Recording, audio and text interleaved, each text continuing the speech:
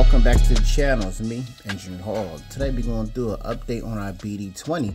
If you're looking to add the trimmer to your BD-20, I got you covered. Now online you might see the manual, but the manual need to be a little updated, but you know what, I got you covered. So what we're going to do is, you got to go online and you got to look up DigiKings here. That's the name of the company. You look them up online and you're going to order these guys here.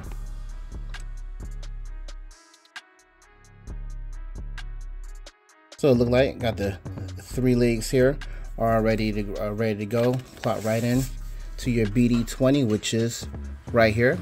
And what I do, you had the soldering and the legs go right in place, and you just got to cut them off to make them fit.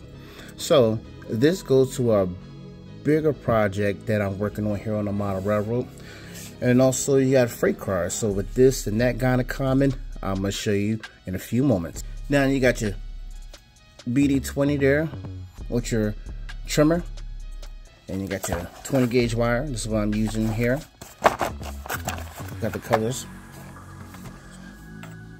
and you're gonna need these here. These resistors here from Amazon. We'll post that on the picture there. Here we got these pins, also get from Amazon, from Circuit Works. It's a nickel conductive pin, and this is the Overcoat pin in green. It's the item numbers here if you're interested in getting those there for this project. And we have this truck here. I'd like to show you guys how to add these together. We're gonna start off identifying which is the isolated wheel and which is the wheel that's not isolated. So I'm gonna zoom in here for you. You're gonna take a look and see how metal axle with the metal wheels, if metal and metal goes together, it will short out your railroad, but we don't want that. So you see this side here that has the plastic around the axle and onto the wheel. So you're going to take your green Overcoat pen, or you can use any CA glue.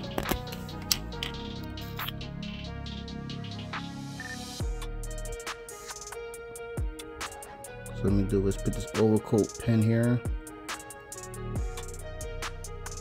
Now there's 2 different kinds. There's the metal axle and the plastic one.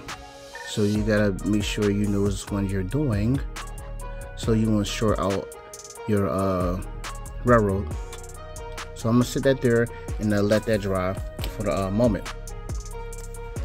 But I'm gonna go to other models that I've been working on here to show you how it looks. Like if you had a metal wheels with plastic axles, you can basically put that in the middle here and stick your resistor right on top of it.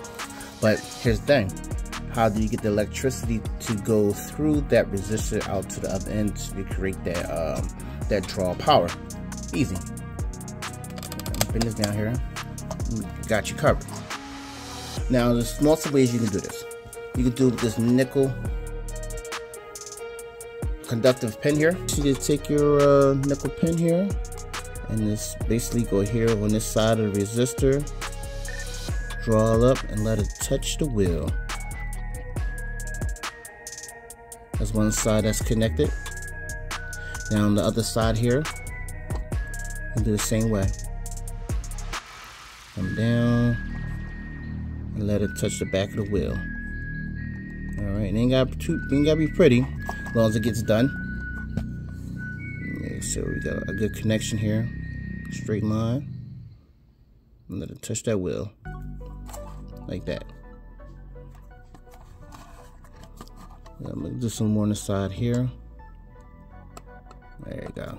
As long as it touches. Now we have another car here that needs to be connected. So you also can use this electric paint here that you can get this off Amazon also.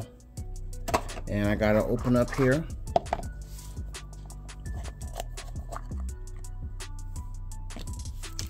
And we're gonna take a toothpick or a brush if you have one available or handy nearby that you can use. So you're gonna use this paintbrush here. Dip it in this black paint to the side, and we basically want to connect it. So here, touching a little bit on the side, and put it on the back of the wheel. On the other side here, the same thing as well.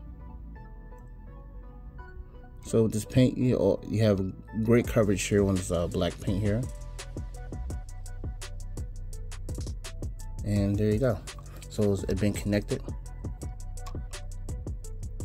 Looks pretty good.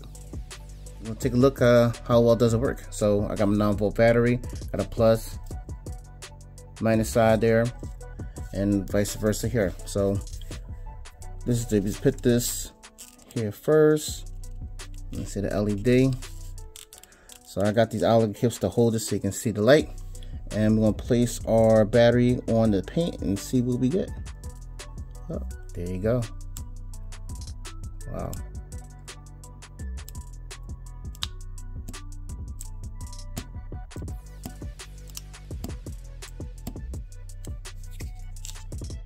Now we've got the green pin here. If you can see that there. Let it set up a little bit so you get a little dry. Then we're going to simply go grab our resistor. Like so. We got it here. And you're going to remember, lay the one end of the resistor on top of the wheel and another end on the axle.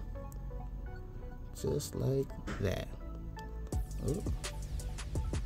Try to get it in there just like that.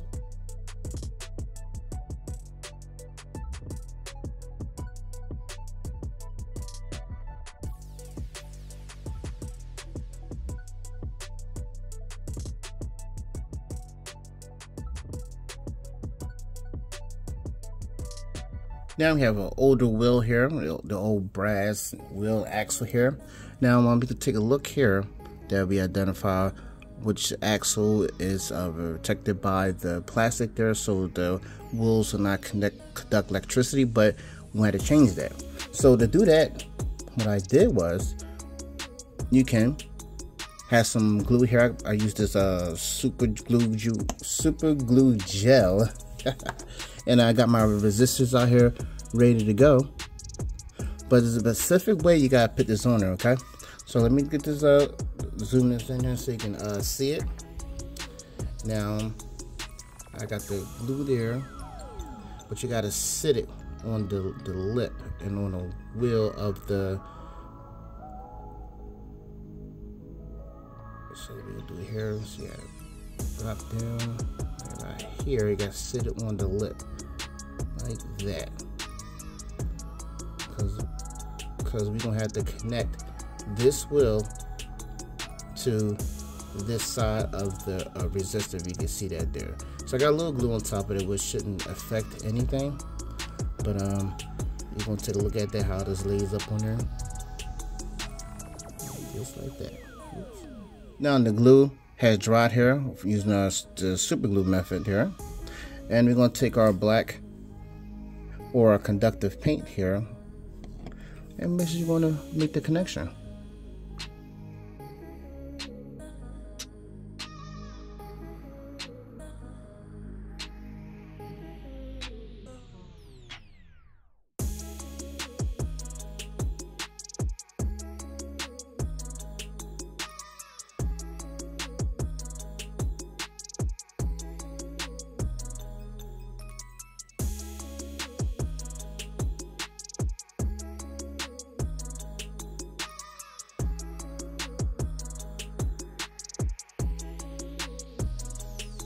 And after that, you will be knocking down signals there on your model railroad, or working in conjunction with your BD-20